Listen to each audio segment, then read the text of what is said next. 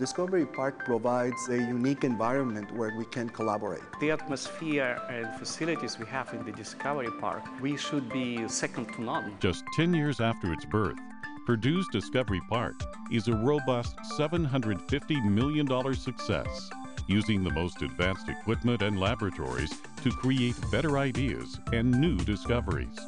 Not only is Discovery Park changing how research is conducted, it's changing how Purdue collaborates with industry, agencies, foundations, and other universities, all with the goal to make the world a better place.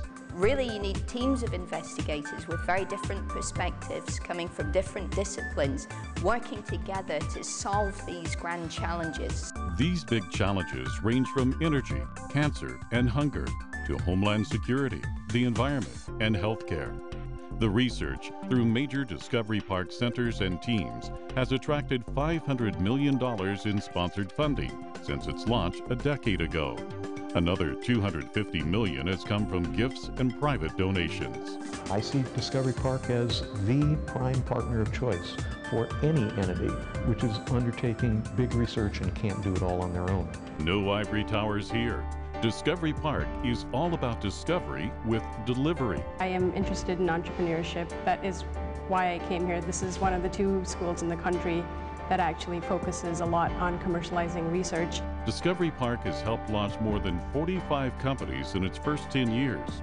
40 patents have been generated based on research at the park. We're creating new technology. If they only get used in my lab, then we can have only minimal impact. But through the commercialization process and standardization of the technology that comes with manufacturing and commercialization, these technologies can go out to other universities and other fundamental research labs, and we can have much greater impact. Discovery Park is addressing major issues of the 21st century, not just through research, but by ensuring these solutions are deployed to improve people's lives. Without delivery, no one benefits from the discovery.